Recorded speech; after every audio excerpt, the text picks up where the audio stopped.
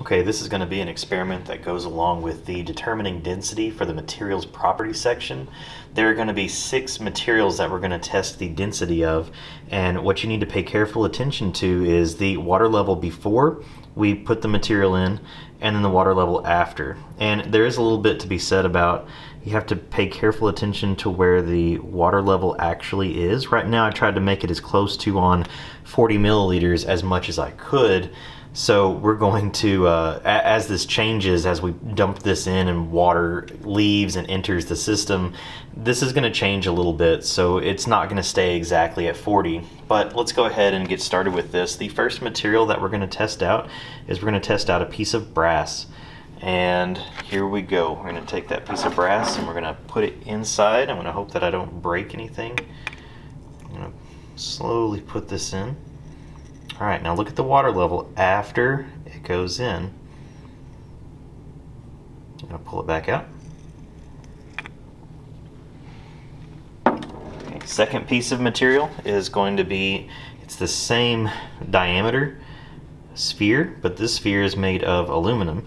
Pay careful attention because the water level did change a little bit because some of the water got kicked out. So when you write down your observations, you probably don't want to say the exact same volume every single time. It's probably going to either get a little bit bigger or a little bit smaller. All right, we're going to try that one. Let it sit there for a second. You can kind of see the difference in the angle between the visual between where light actually bends inside the medium. That's fascinating, but this is for density and not the index of refraction. Pull this back out. Okay, look at the water level again.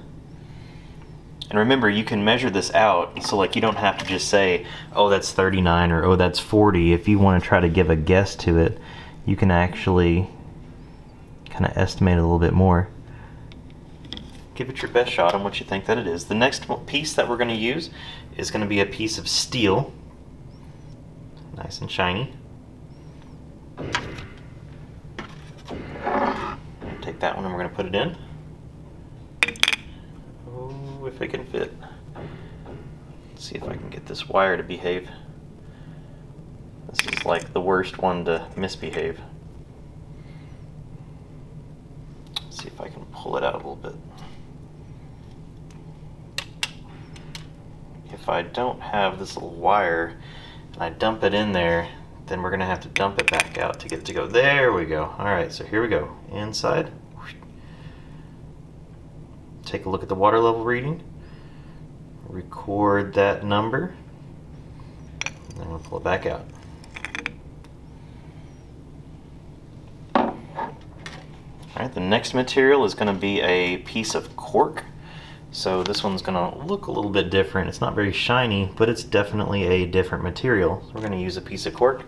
I'm going to put that in there. We're going to try to put that in there. It looks like I have the same problem.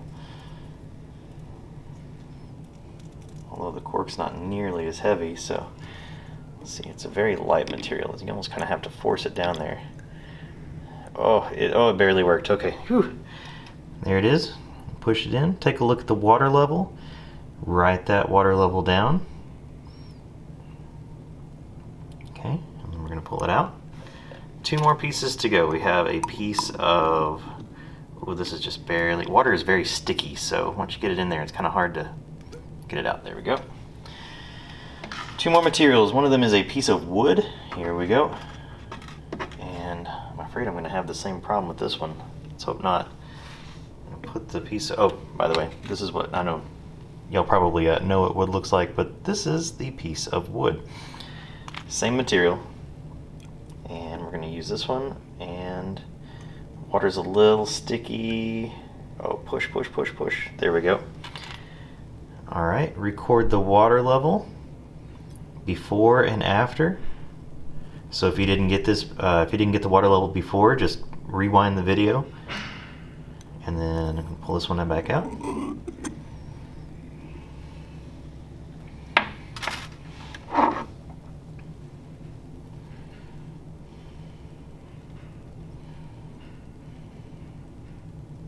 And then the last piece is going to be a piece of copper. I'm going to use a piece of copper and we're going to put that in there. hopefully I don't break anything. This is kind of like the steel when it comes to how heavy it is. So here we go. We're going to take the copper, we're going to put it in, look at the water level before, now look at the water level after. Record these two numbers, and pull it back out. And then there we have it. From there we can calculate the density by just taking the mass of the materials and then dividing it by the volume of the materials, which means that in order to get this finished, we're going to need the masses of each and every single one of these, which means that we probably want to get a mass counter and actually use that.